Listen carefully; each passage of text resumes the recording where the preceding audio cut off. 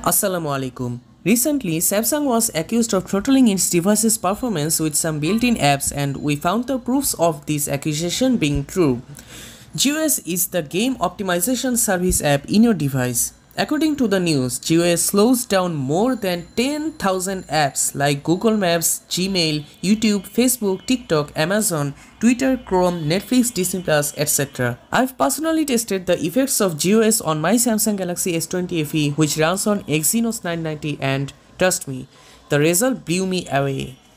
While the built-in GOS is on, you can see severe frame drops and throttling in your regular app's performance, and games will become unplayable. Here on the screen, I'm playing Call of Duty at max settings, and you can already see the lag in the upper video where GOS is turned on, and the smoothness in the bottom video where there is no frame drop or lag because the GOS is switched off.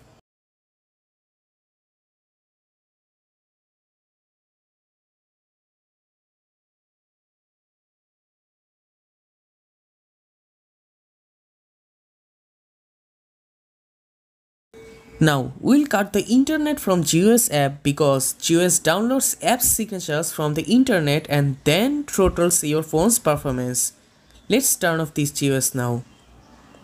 Firstly, you will have to install the NetGuard app from Google Play Store. Then open it. Click the three dot icon at the upper right corner and go to Settings. Then Advanced Options. Turn on Manage System Apps. Scroll down to find Game Booster, Game Optimization Service, and Game Launcher. Disable the Wi-Fi and data for these three apps.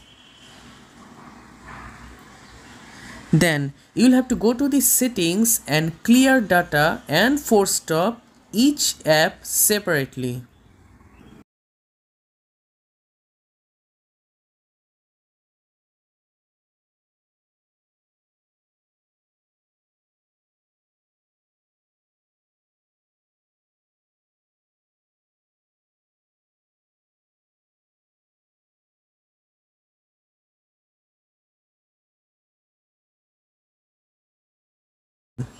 Now turn off the main Wi-Fi, and if you are using data, you'll also have to turn that off. Then restart your device. After that, go to the NetGuard app once again and turn on the app manually like this. And then turn on your phone's Wi-Fi. Now you're all set. From now on, whenever this app turns on, it won't let the GOS apps run, and whenever you turn on your phone, please be sure to remember that you will have to turn on this NetGuard app before you turn on the Wi-Fi of your device. GOS app needs internet to download app signatures in order to throttle the app's performance. NetGuard will keep the GOS disconnected and your device faster.